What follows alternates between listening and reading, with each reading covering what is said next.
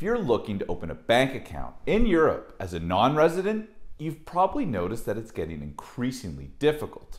Well, in today's video, we're going to help you overcome account opening challenges in Europe, talk through the account opening opportunities, and tell you how to open accounts successfully.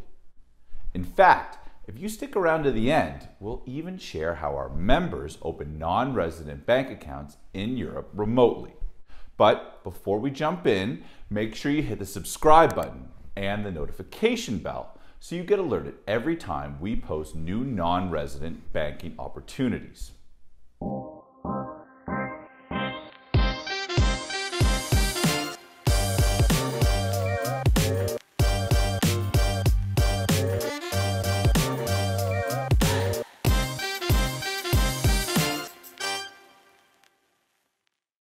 Before we get started, we have a free non-resident banking starter guide designed to help non-resident and foreigners open bank accounts around the world in places like Europe. So don't forget to download your copy using the link in the description below.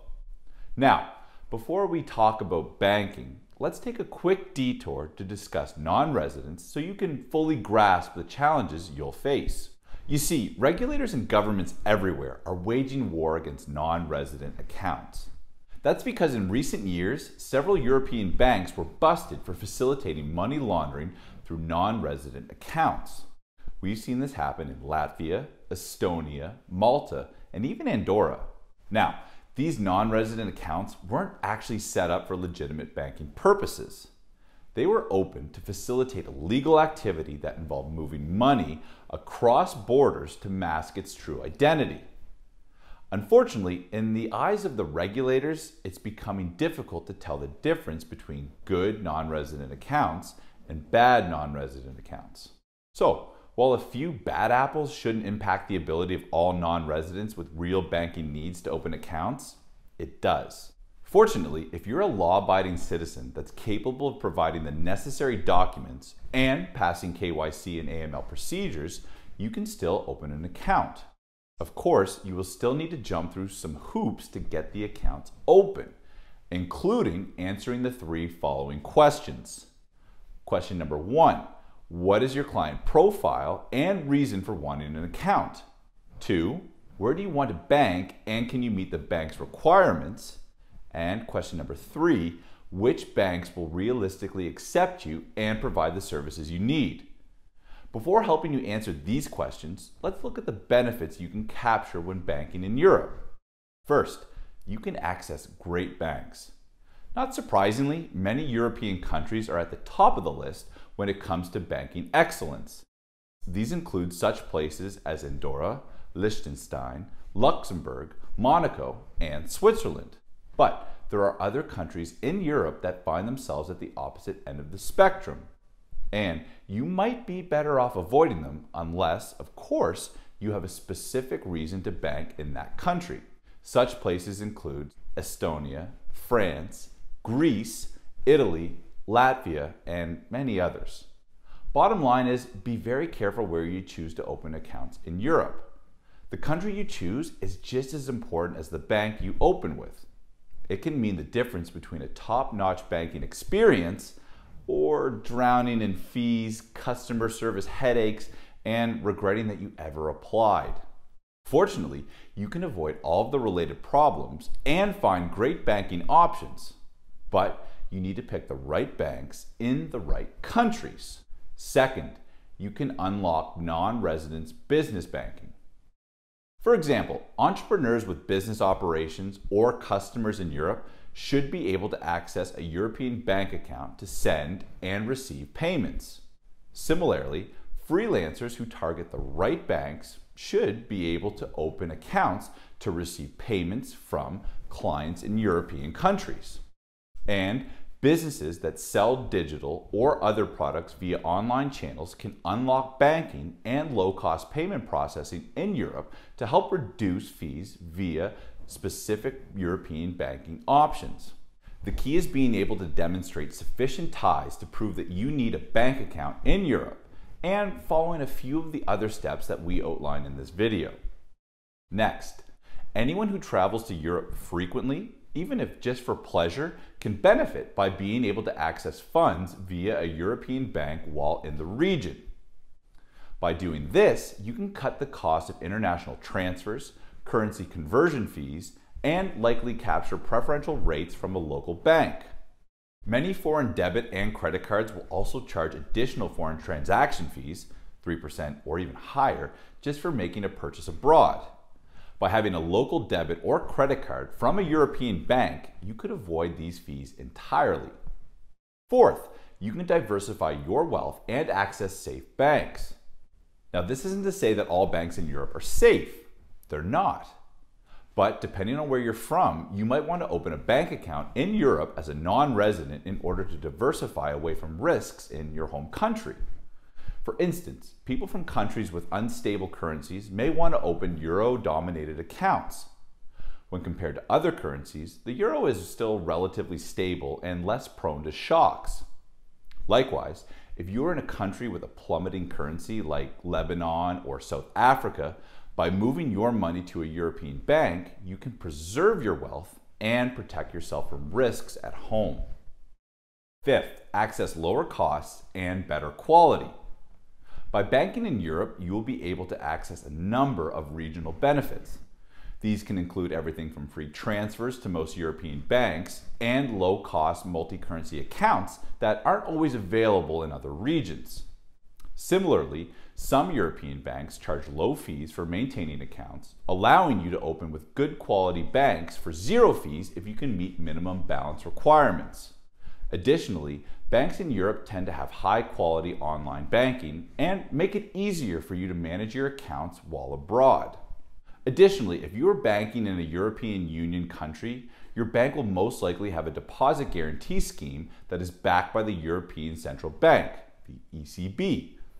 And while deposit guarantees aren't an indicator of a bank's quality or financial health, they do provide an extra layer of insurance for depositors should the bank fail. Thanks to the ECB, your deposits in an EU-insured bank are guaranteed up to €100,000. Lastly, you can also access crypto banking. While this is a relatively new phenomenon, certain banks in Europe have become more open to the acceptance of cryptocurrencies. This even includes banks in some of the more established banking hubs like Liechtenstein and Switzerland, both of which have good crypto banking options. In such instances, as long as you can provide the supporting documentation, as described in our premium report, The Ultimate Guide to Crypto Banking, certain European banks are willing to accept crypto-related businesses, allow withdrawals from cryptocurrency exchanges, and accept clients with crypto as a source of wealth. So now, you might be thinking to yourself, this is great, but how do I actually open accounts? So let's dive into some key requirements for opening accounts in Europe. Now, when opening a bank account in Europe as a non-resident, there are several important considerations and stumbling blocks that you need to be aware of. These will ultimately determine which bank and European country are most suitable for you. Also, it's worth noting that while the account opening process is slowly becoming more standardized across the European banking industry, there are still major differences and inconsistencies across both banks and countries. For certain banks, account opening may depend on whether or not you have a local address, an acceptable proof of address, and have other types of ties to the country. For other banks, the opening requirements might be much more lenient. For instance, maybe a foreign proof of address will be accepted, no local ties to the country are needed, and you just have to physically show up at the bank with your standard documents. Let's take a look at some of the specific requirements. First, your reason for wanting to bank in Europe as a non-resident. This is one of the key questions you will be asked when opening a bank account in Europe as a non-resident. Remember, as a non-resident, you're automatically considered a higher risk client to the bank, so your answer matters. Ultimately, the bank will have its own policies for what they deem to be an acceptable justification to open a bank account in Europe as a non-resident or not. We discuss specific non-resident account opening strategies for European countries and other major banking hubs in our banking intelligence reports, which are available to GlobalBanks insiders in the members area of our website, globalbanks.com. Another major stumbling block for non-residents trying to open accounts in Europe is their ability to prove local ties. Unfortunately, this can be more complicated than your justification for just wanting an account. To prove local ties, a bank might require that you provide reference letters, supplier contracts, even lease agreements, a certain type of visa, an employment contract, and more. In many instances, if you don't have any of these documents, you're going to need to find another bank, another country, or a different way to meet your account opening objectives. Third, where are you from and where do you live? As with account opening in most countries, your citizenship and your place of residence will matter to banks in Europe. Naturally, European banks don't look favorably on individuals from countries that are on black or gray lists. With this in mind, if you come from a less desirable or high-risk country, you might find yourself going through enhanced due diligence. This can often be a more stressful and costly experience than it is worth.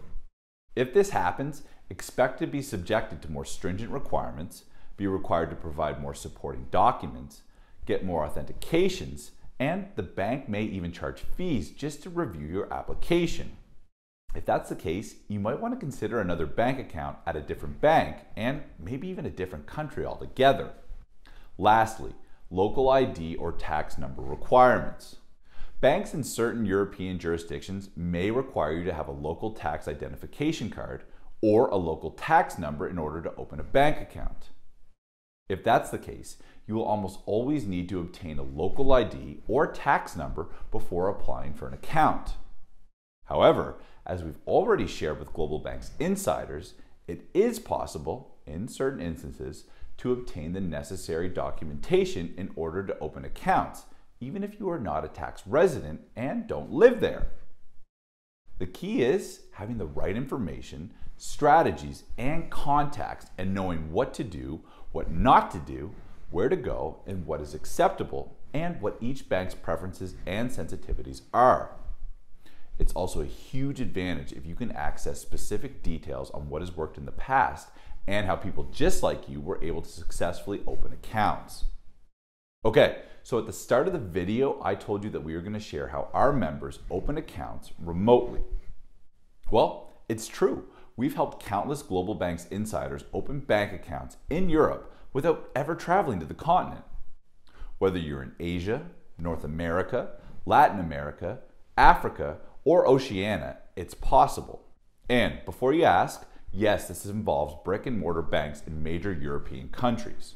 The process involves a video review, sending your documents, and getting the account opening with a deposit of only 300 euros. In fact, after you join GlobalBanks Insider, we'd be happy to directly introduce you to the best remote account opening options in Europe as well. Plus, when you join GlobalBanks Insider, you'll get instant access to our entire archive of banking intelligence reports. And you will also get access to the GlobalBanks database, home to more than 250 banks from 50 plus countries, including detailed bank profiles, client preferences, and a lot more. But most important of all is the support you'll receive from our team of experts, ready to answer your most pressing banking questions and to make suggestions on which banks will best meet your objectives. To get started, just click the link in the description below to learn more about GlobalBanks Insider. But before signing off, don't forget to hit the subscribe button so you get alerted every time we share new banking opportunities. Thanks so much for watching, and I'll see you next time.